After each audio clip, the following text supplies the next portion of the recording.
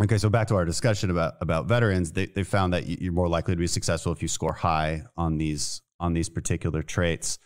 But again, to the point of mission and to the point of meaning and deriving meaning, in the literature or in your discussions with veterans, is my intuition at all correct, you think? It's definitely the case. There's a good literature showing that conscientious people who lose their jobs are much more likely to become depressed.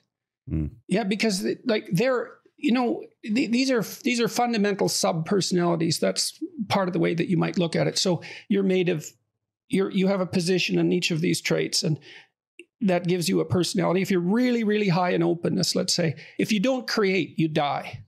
Like, that's your life. If you're high in extroversion, if you're not with people, you dry up and blow away.